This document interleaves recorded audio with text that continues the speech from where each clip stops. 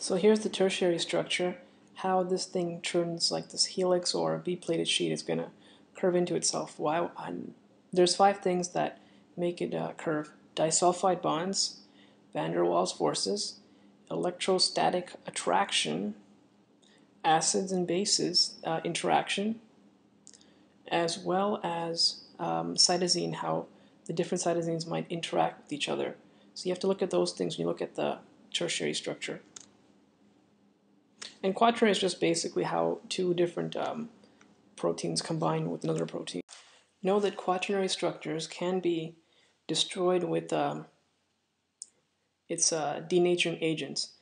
They can affect the disulfide, hydrophobic forces, electrostatic forces, and those kind of things. So for example, maybe ions or salt might affect the electrostatic forces.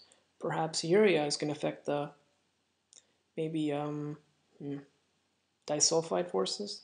I'm not really sure on that actually. You just have to know that things can denature it, and sometimes when it breaks apart these quaternary structures, like these, again, this one here is a combination of many peptides, tertiary peptides making a quaternary peptide. It can refold back to its original shape. Other than that, it's pretty simple.